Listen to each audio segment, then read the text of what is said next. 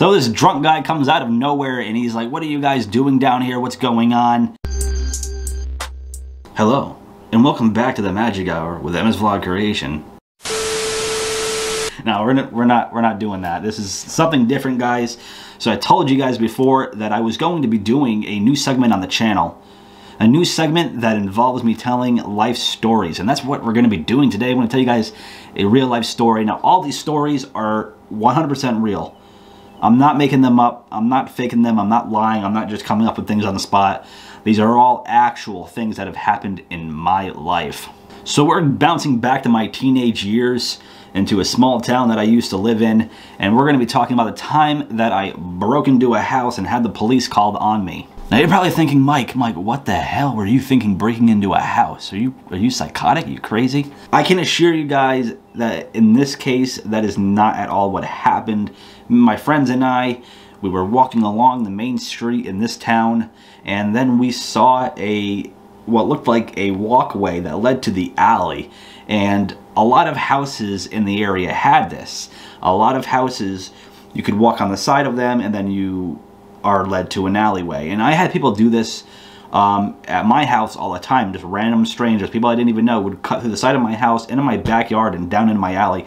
So I didn't really think anything of it. You know, I was like probably about 16 or something like that years old during this time, and I didn't think anything of it, guys. I didn't really think that I was doing something wrong. But I couldn't have been more wrong. Apparently I was doing something wrong. So we saw this walkway, and it was actually a deck that went on the side of a house and in the back of the house.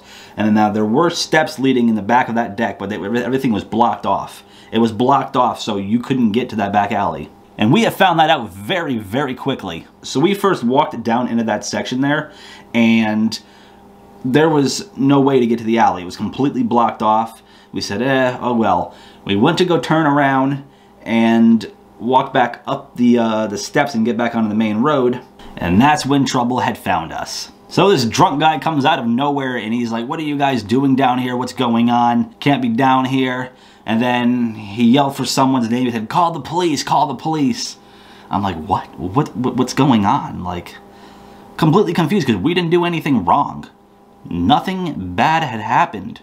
We didn't break into anybody's house. So we walked away from that situation, guys, and we went over to our friend's house. He lived across the street from us.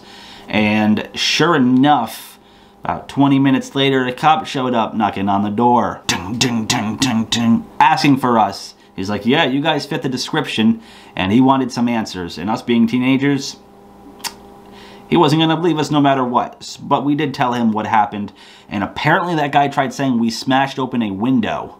We broke open a window. What? Just what? We didn't break open anything. I don't know what happened there. I don't know why he said that. I don't know why he... Maybe because he didn't have enough evidence. He wanted to give the cops a good reason to come out and bother us. He didn't want to be wrong. I don't know. I don't know why. But he did this to us. He called the cops and said that we smashed open a window. That never happened. You guys have my word. Like I told you earlier in the story, we walked on the back porch and we noticed that we couldn't get to the alley. We started walking back and then the guy showed up. That's what happened. So with that being said, the cop took down information. He didn't give us a hard time. He was very nice. He was like, hey, you know, just don't go on people's properties. You know, don't bother anyone. Just stick to your own property.